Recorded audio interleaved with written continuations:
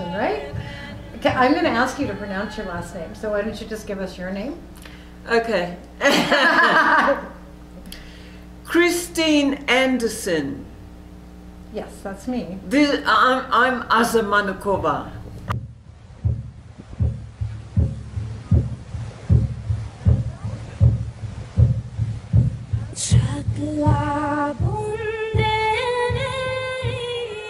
We are looking at our whole world picture right now. Everything's unveiling, it's all unraveling, and one of the hardest things for any person to look at is what we could generalize, say, the sex trade, the abuse of children, pedophilia.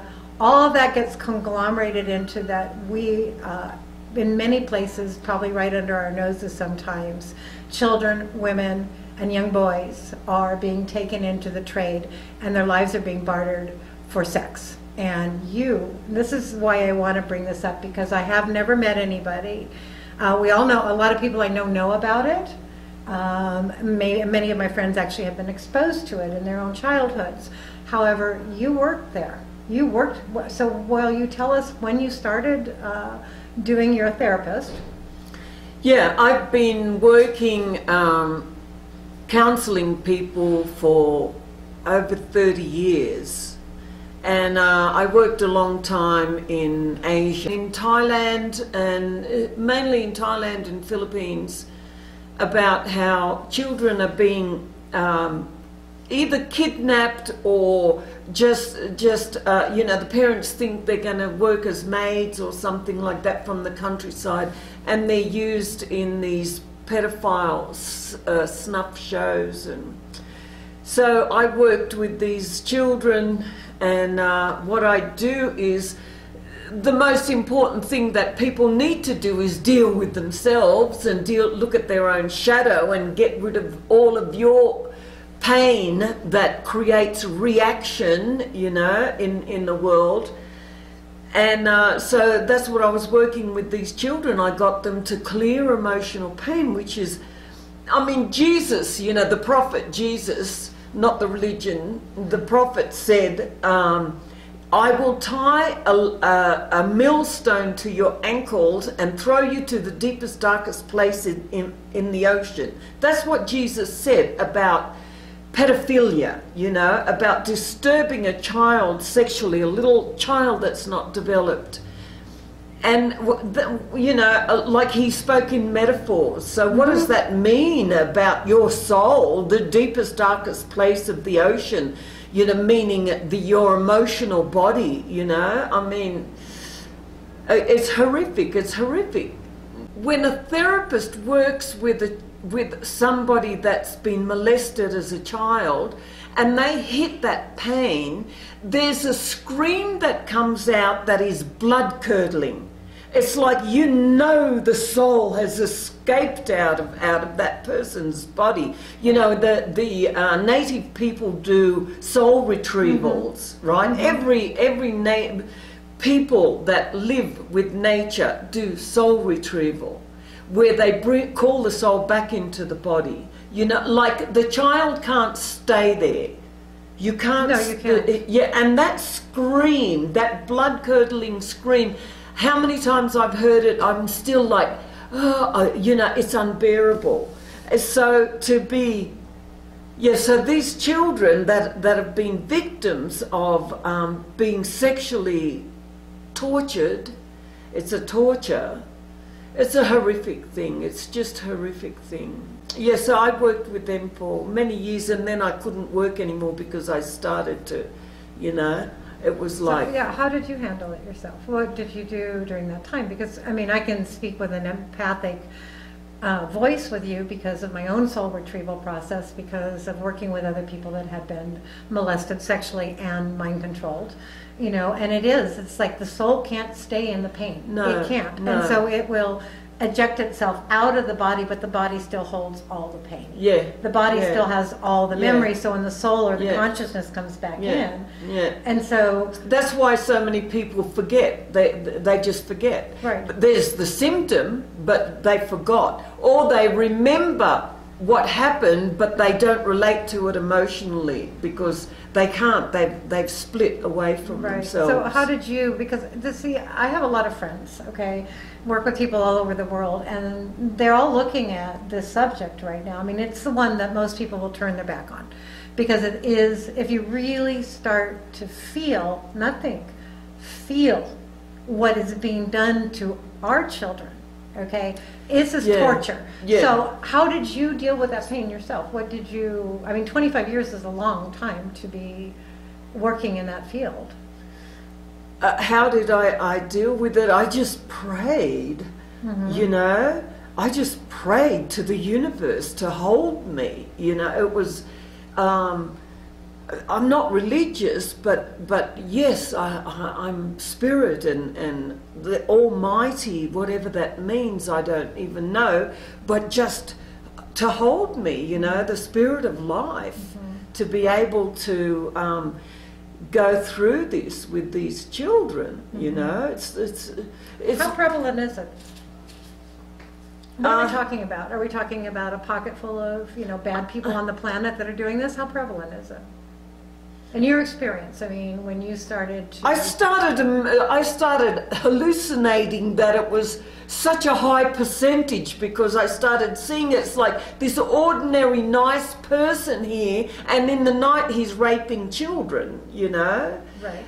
I mean, I don't know the percentage, but I don't know what the percentage is. I'm asking the question because I don't think anybody does. I really don't think anybody does, but I too, having done the work I've done, have started to even have these moments when I think it's more than 50%. I mean, it's so prevalent. It's such an underlying aspect of all the fear and all the trauma on the planet, and you started out by talking about the shadow, right? So when you have a traumatized person that's all this pain, they're actually in pain still. And so, I mean, there's something deeply, not just horrifically, humanly wrong with this, but there's something else happening here. I mean, something so, I mean, if you talk about satanic ritual abuse of children, and we talked about that today. I don't mind. I mean, we're friends, we're normal ladies, we're sitting here at a table in central Mexico, and we're talking about these things, and our conversation today was most people don't want the intensity? Was that the word you used? I mean... Yeah, because it's frightening. I understand. Most people just go, no. You know, it's too much. It's too much. And I understand that. So there had to be an aspect of you that was able to process all that pain as a therapist. I mean, there must have been something happening. You said, like, you just kept asking the universe to keep clearing it out of you. Yeah. I just kept asking to be held. Energetically in the universe, you know. That's it. That's all I knew how to do, and it happened. Okay, so we're talking. I mean, this is kind of, I think when, let's say, the Western world, when we think about the sex trade, we tend to look at the Orient, if we've looked at it at all, right? We know that in the Philippines and the Thailand this goes on a lot of the time, right? But we don't turn around and look in our own backyards. Well, the people that are you know, molesting these children are Western people mostly. Okay, so let's talk about the perpetrator. How did you ever work with them, or did you come across them, confront them? Yeah, I did, and I started doing research because I was told that, you know, these people that molest children were molested as children. No, no. That's not true. That's not true. Yeah, there's a very small percentage, but that's not true. There's some sort of a castration, retardation in these males that they can't, you know, they can't stand in their manliness, you know. They've been castrated, and especially in the industrial world, you know, they've been enslaved in the system. They have been valuing themselves externally, and nothing has grown inside, you know. There's no inner work done. They haven't looked at their own shadow. They haven't looked at their own emotional baggage, and you know, and they're dumping it externally onto children, onto women, onto gays, onto whoever, you know. So these are like, you know, paid sex tours, right? I mean, they pay a lot of money to go to Thailand. They pay a lot of money to go into the Philippines. And so because there's no real power here, they're taking power. Castrated. A man that needs to fuck a little child while the child's in terror, screaming and in agony, you know, that type of man, what type of man can have an erection and do that to a little child's body that's not formed yet, you know? What type of man? Only a castrated person, that, and I mean castrated from their own soul, from their own heart, they have no inner life at all. Their whole value is external. They have prostituted themselves to a system, you know, where they're lost. That type of person can do that to a little terrified child that's screaming in pain. You know, and get pleasure from it. Wow. Yeah. Wow, for sure. So, and when we're looking at, I mean, I guess it goes through all socioeconomic classes from many different. Oh yeah, totally. Yeah. It's not a class thing at all. Right. It's a castrated thing. Right. And he had a secret night camera, and he filmed a snuff show of killing a child, raping and killing a child on stage. And he said that the people that were there, number one, it cost $10,000 to get in, so you have to have a lot of money. And he was saying that doctors, lawyers, politicians, you know, they were the clientele.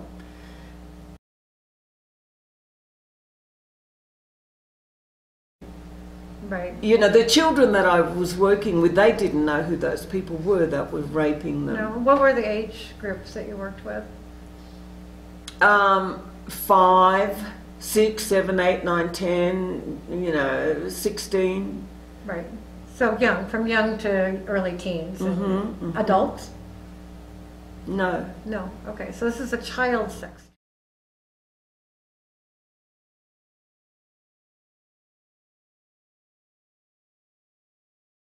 They have innocent people. They're innocent people. They didn't know, you know. They people come there and they believe them. They don't know. They're fishermen, you know. They're farmers. They grow rice or whatever. They're innocent people. Right. And so you could say that thing about anywhere when we say innocent. You know, we're conditioned also to think socioeconomically, you know, poverty or suppression, but we're talking about innocence and innocence. Yeah. And it's true, because here in Mexico, the widespread of the people, there's a lot of innocence here. They're like children. They don't have the education or the background, or so. You know, even, I mean, they have a different type of intelligence. They have an intuitive, perceptive intelligence, and these are people that are connected to their heart intelligence, you know. So they don't, that's not in their level of thinking. It's like, it's that type of thing. They've never been, you know, in these villages, the children run around naked. You see granny's titties, you know, they just wear wraps or something like that. The human body is the human body. It's not some twisted perversion going on in their brains. So they didn't realise. Of course. Right. I mean, Yeah, so they have a different type of intelligence, a natural intelligence of life, of spirit, you know, the spirit of the trees, the spirit of the earth, the spirit of life, you know. So it's not a rational, developed mind. It's a developed spirit. It's a heart intelligence. You know. Yeah, thank you for sharing that, because, you know, every time we look at the larger picture, because we're talking about what you experienced, but there's a larger picture, and it's permeated all of our earth right now. And I think that's the key element, is that from we can go back in time, we can go to present time, we can bring even Standing Rock into it, you know, when there was an indigenous group of people that were heart-centered, earth-centered, the Celts, the ancient Nordic white tribes, which were all of these beings growing up on this earth, did not have the ability, or they didn't have the experience with the predator. These people are predatory. Yeah, they're predators. Right. So, you know, you can see that this is a problem that's so widespread right now, because we haven't dealt with it. How are we going to deal with it? And also, looking at those people, they're looked down at, you know, they look down at, they're ignorant, they're peasants, or they're low class, or whatever, you know, that because they have lost the connection with their own heart, their own spirit, so they don't recognize that these people have that connection. So, and they don't have a sophisticated, developed mind dialogue, so then they must be stupid, you know. I want to underline that. That's so important. Wait, that they lost their own heart. So really what they're trying to do is get it out of something else, and they don't even know they're actually doing that. They're looking for what they lost. And then instead of like revering it and nurturing it, they want to kill it because they don't have it. Yeah. It's a different type of intelligence. There's the intelligence of your heart, of your soul, and there's the intelligence of a sophisticated, well-educated mind. Different vibration, totally different vibration, different world. You see the world in a totally different way. I've never met one of these nature people that are on antidepressants, anti-anxiety. You know, I've never met them. They get their nurturing from nature, and in the Western world, what a high percentage of people are on anti-something, you know, medication, which castrates them from themselves even more. Of course, it's soul harvesting. I mean, look, it's soul harvesting. I mean, the souls are being taken out of these beings. The soul energy, the soul, that light, or that inner part of ourselves is actually being harvested, either through drug abuse, or we could go into many, many subjects. I want to ask you something, because when you shared with me the other day when we were just talking, because we're just going to switch it around right now. Okay, these, you can't even call them people sometimes. I have a hard time calling them people. These people that have lost their own connection to their own heart. These people that are so empty that you could almost say they're soulless. You took some of those people into therapy. Oh, yeah. Okay, and a hell of a lot. Okay, so did they come to you? Did they get unhappy? Yeah, when they're at the end of their rope, you know, they just don't know what to do anymore. You know, they can't get out of bed. Nothing, you know, makes them, gives them joy anymore. Okay, so no matter how many sexual encounters they have, no matter how many, if they're slaughtering children, you know, so they're down there at the bottom, right? I know some go down there and they don't ask for help. So these ones come to you and they ask for help. So that gives you permission. Could you relate, again, what you related to me? Do you do this in private, or are there usually people watching? I either do seminars or one-on-one. One-on-one, okay. Azzah shared with me the other day, it's something I innately understand because I've been in contact with those that are soulless, or in the process, they're at the final edges of losing their soul, right? So they're going down deeper into that deep part of themselves, that black hole within themselves.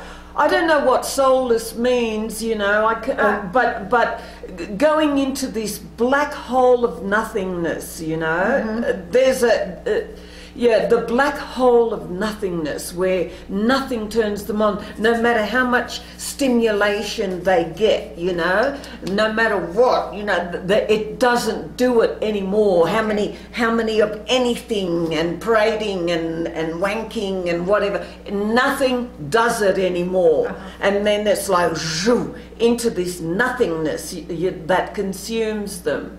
And either they die of some strange disease, or they commit suicide in some way or another, or they come to therapy, you know. And I've worked with a lot of these people in therapy, and I see them also as victims, because from childhood they've been socialized to split away, split away, split away, split away. You know, don't feel your own feelings. Look at how you should be, you know, and act that way, to the point where they just don't have that connection anymore, you know.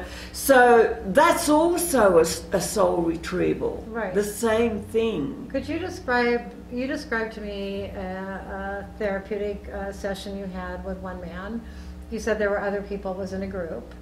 The reason I want this to be heard, all right, because it's something that I understand. When a person is at that place, okay, they're at that empty, vacant, vast place. Depression, isn't that the now thing that's going on planet Earth? Depression. Depression. Okay, beautiful. As opposed to expression of your own being. So, what's necessary? What's a process? Killing. No, your therapeutic process for you. Okay, killing. Okay, so please tell me that story. As you told me, you were sitting in a room with some other people were in the room, and you had one man, and the way you said it to me, okay, and do you remember? What? You actually said it. I know, she said it this way. Look, I mean, you said, I reach in and I rip his heart out.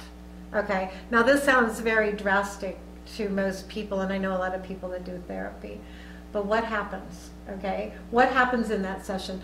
How they attack you? They come after you? Do they resist you?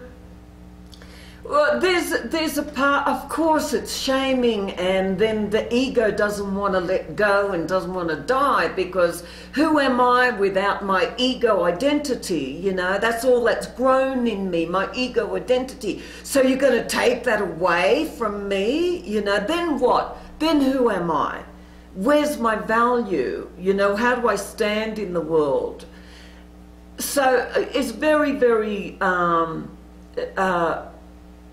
there's that battle between light and dark within the person, you know, and for me, my seeing is to rip that out of the person. With their in therapy, they give me permission. Right, of course, that's what I wanted to make that very clear. It has to come with the permission or the asking of the person itself. You can't do that, right? And it's a death. It's a death where they end up killing their own ego. You know? So it feels like their heart's being ripped out because they haven't felt it for so long. That, and I know that's what you meant, but we were saying it's like a ruthless love.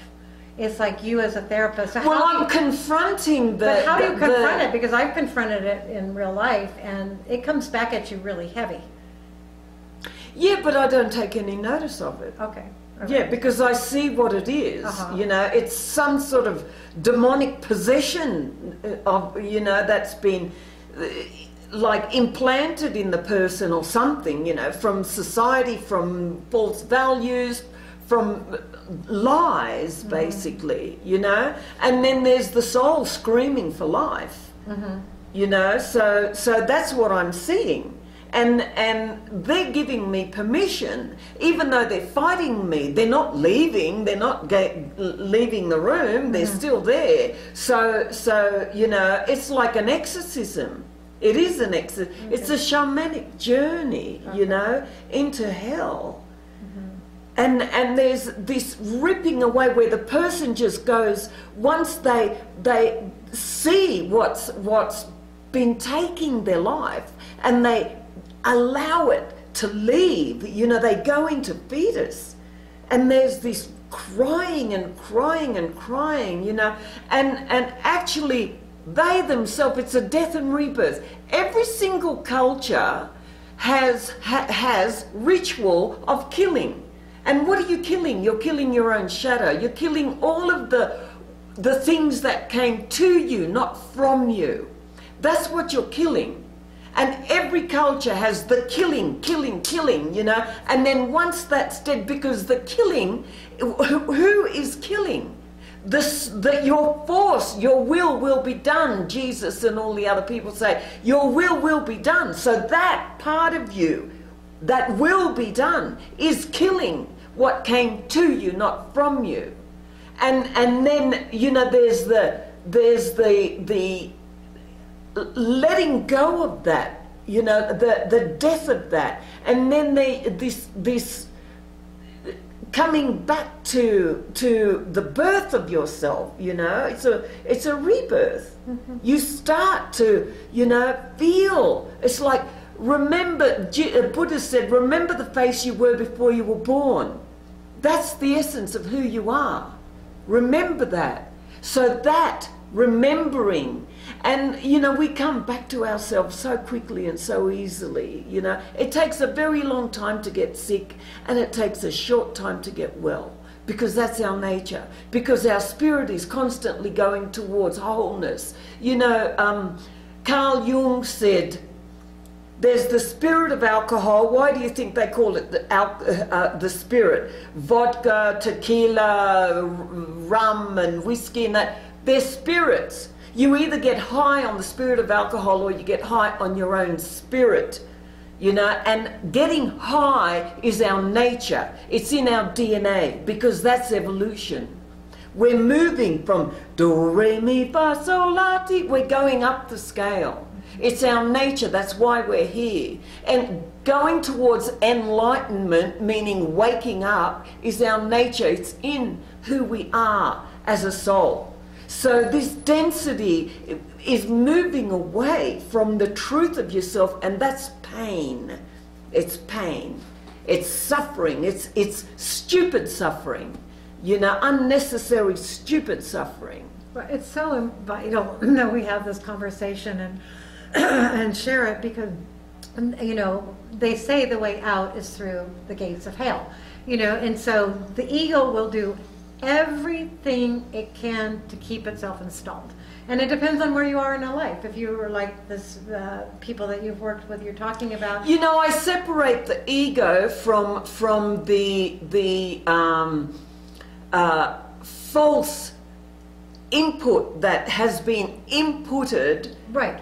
You know, that the ego has arranged. You take all of that out, you vomit out all of the negativity. You know, you're stupid, you shouldn't do that, you mustn't do that, wrong, bad, wrong. You get all of that vibration out of you, and then there's the pure ego, you know. Look, aren't I pretty, you know? Look at me, I can do this and I can do that. You know, there's the pure ego, which is a part of who we are, you know, which can be. Well, this is why we're here. I mean, we're dressed in that. We have our essence is right here showing through this.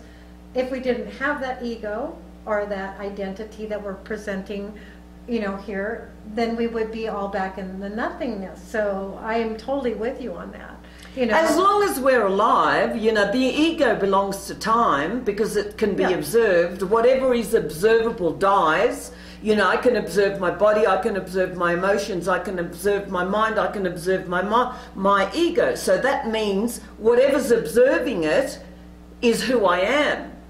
Whatever is observing that can't be observed is who I am, and what is observable belongs to time.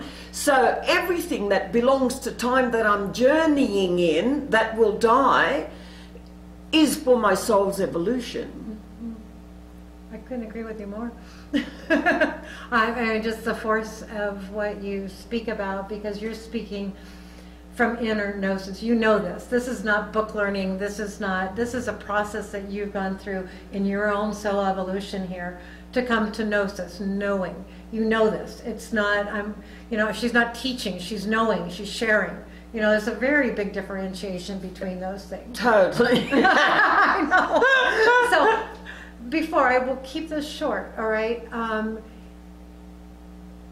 I know a lot of people get stuck, okay? Like, what can I do? Well, if you said it in the beginning, what we're seeing out there on the world stage is a collective shadow. Okay. So how does a person start? Either outwardly or inwardly. There's always both, right? Okay. So how does a person start to deal with this? Because we're going down deep in the shadow here, okay? Okay, the way you can start first is get a photo of yourself when you were 1, 2, 3, 4, 5 years old, and deeply have a look at the eyes of that child, because that's who you are. Have a look at that. Like, really meditate on that photo of yourself, and then get a mirror and have a look at, like, really, really seriously, have a look into your own eyes now and talk to yourself. This is the child that you are, is still there, and this is where you come to now, and really deeply have a look, and then make a commitment to yourself, to the child, that you will remove this programming, that's come to you, not from you. And make a commitment to your own soul. Hello, gods and goddesses, Jesus, Allah, Buddha, whatever, absolute everything, universe, help me. I'm making a commitment to my own soul that this is the end of this game, this programming using me. That's it. Just do that 100%.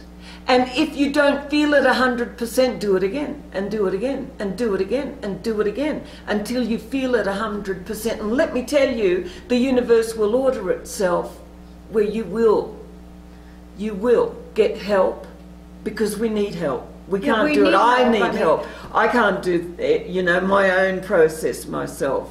Well, no. It's so beautiful, because the thing that happens when you go through whatever process that is, and that's a beautiful one, because most people miss the child. Most people miss the child. That's why all the children are missing. People miss their child. So why do we have all these children missing in our world? Because we've missed it.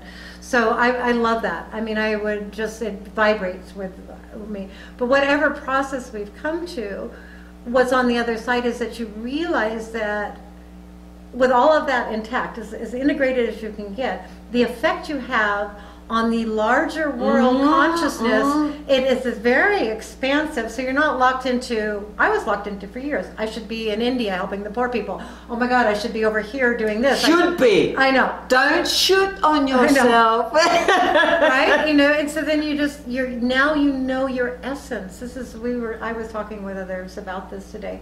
It's like you recognize yourself. This is me. This is my essence. Many of us share the same essence, but we each have a tone. We each have a resonance. Another thing you can do is go out into the countryside somewhere. With friends is good as well as by yourself, and start chanting your own name and feel it. Feel the vibration. Feel the sacred geometry of your own name, because that's a very, very interesting. Call your own spirit back. Feel your own vibration. It's hard, but your will be done, and it doesn't take long. Also, it doesn't take long.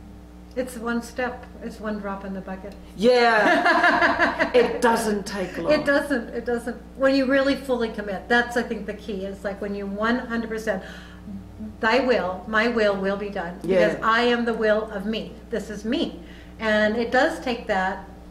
It's not that hard to get to, though. No. It really isn't. I mean, it's a removal of all the bullshit and everything else. Sit with yourself. Sit with yourself. Sit with nature, sit with yourself, look at me, look at her, right? I mean, we are now entering into a time when we can just actually transmit by being with each other, by touching with each other. So I really thank you for this. I mean, you moved me, and I like people that move me, and I like intensity, and your passion is, I honor it, because that's when your actual energy body, you're like a fountain. You're like a fountain. You're not even a drop anymore. You're a fountain. There you go. True spoken, darling. Out of the mouth of babes. No less. I'm going to give you a hug on camera. Thank you so much. Yeah, I hope we have more talks. We keep hitting some pretty interesting material we've been sharing. So thank you. Thank you so much. Yeah. Do you want to say anything else? Yeah, one more thing that I want to say. I did this, I always work on myself because I'm a growth groupie. But when I got rid of major hallucinations and you know, imaginations, negative imaginations about myself, I wake up in the morning and I really love to be alive. I really love to be alive. And I really love more and more who I am. I'm excited about me. I'm excited about me. I can't look at myself and criticize myself anymore. I used to be total criticism. I can't anymore. I don't see anything negative. I see ignorance and a constant evolution, but I don't have any hate towards myself anymore, and I love to be alive. That's the product, and it's easy. It's easy. Do it because and it's magical, and it doesn't take long. You know, people think, oh no, not at all. That's crap. That's a lie. It's an installed lie. You know, you're going to have to go to your psychiatrist for the next 30 years and pay him $400 a session. Same programming. Okay. Yeah. So we're talking people to people. Direct to direct. I feel like we're also at another octave in our collective consciousness right now, so messages go faster. So exactly, and so healing goes faster it does too. It's like that, and what you say is true. What it might have taken when they were programmed to the past, we're always programmed to the past. So what might have taken in the 1800s, maybe, you know, with Freud or something, but not now. No, not at all. Exercise your will. I love it. Thank you so much. Thank you so much. That was beautiful. Great. Chocolate.